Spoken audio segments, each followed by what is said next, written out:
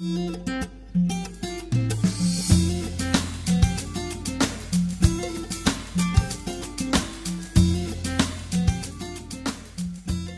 is obviously our Archimedes screw hydroelectric power generation installation.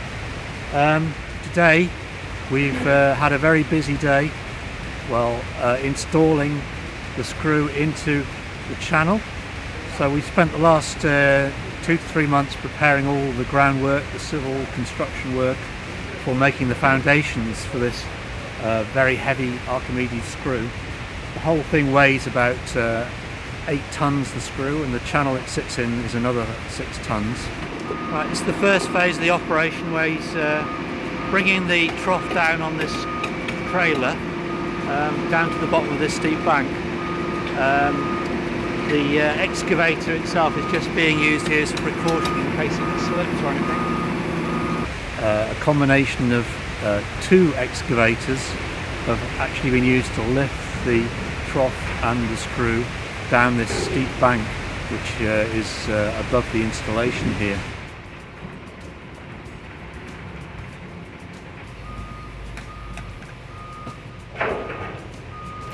And the final part of the exercise was to try and get the trough to be delicately positioned onto the correct foundation points in the civil structure.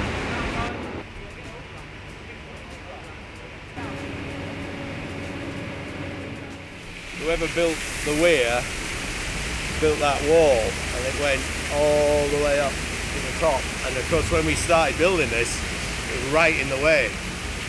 So we ended up having to kind of, instead of the water coming out the end of the screw, now we're going to come out the side.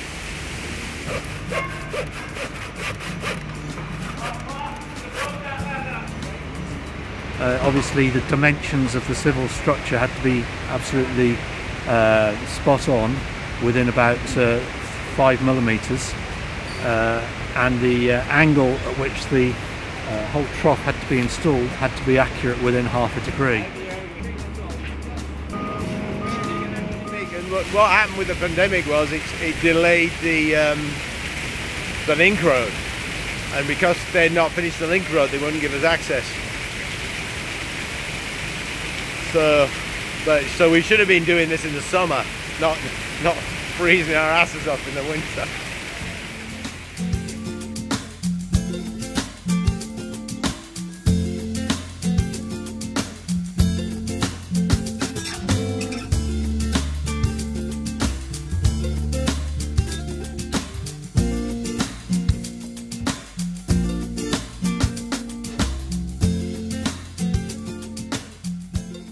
The 2 diggers had to work very carefully in tandem with each other to try and transport these heavy weights down the bank.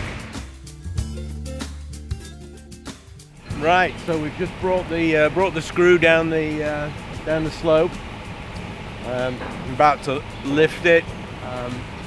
Right now it's sitting on the top of the what will be the 4-bay tank, and we're going to lift it into the position in the screw channel now, using the digger that's actually spotting at the moment and the other digger that's further down the channel. So it's going to be like a tandem lift into the screw channel.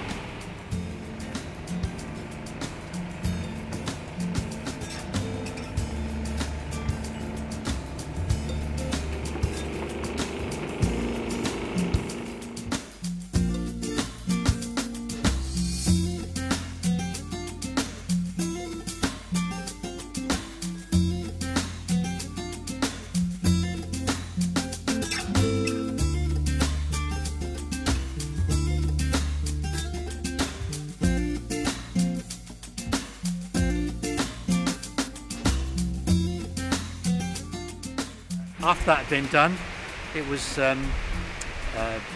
loosely bolted down to make sure it didn't go anywhere, and then the Archimedes screw itself was lifted into position using the 2 excavators. And the final part of the exercise was to get the bottom end of the screw aligned into its bearing hole, which was part of the trough structure, so that it actually slotted into the bearing hole, and then finally to get the top bearing, which is here on this slab at the top of the structure, bolted down so that it would carry the weight of the screw, so the screw couldn't go further down into the trough due to gravity. Now the next phase of the operation's ready to be done, really, and that's going to be fixing this top plate more solidly by applying like a grouting material underneath the plate here, and such that it's more solidly locked into position. Taking out the protective struts at the bottom bearing, which then allow the thing to rotate. Then finally we'll just check that we can manually rotate the screw inside the channel. We will also have to take out the shims, which are spacers, which are just spacing the flights of the screw away from the trough at the moment, and we'll just do that by slightly jacking up the two ends of the screw so that we can pull out the aluminium shims that are currently in there. And after that we'll be able to turn the screw manually and confirm that everything's lined up. And then we're ready for our next phase of our project, which will be to build a powerhouse structure on top of this slab that I'm standing on at the moment. And then once that's built, we'll start to put the electrical equipment in. So at the end of this shaft here at the top of the Archimedes screw, there'll be a gearbox. Then that's going to be coupled to an electrical generator, which is an asynchronous generator. And then we'll have a control cabinet in the back of the powerhouse, which will then control the speed of the generator. And then we'll be ready to connect the electrical supply, which is a big cable which runs from the bottom right hand corner of this slab back into the factory at Siemens on Eaton Bank estate, and we'll be ready to start generating after that.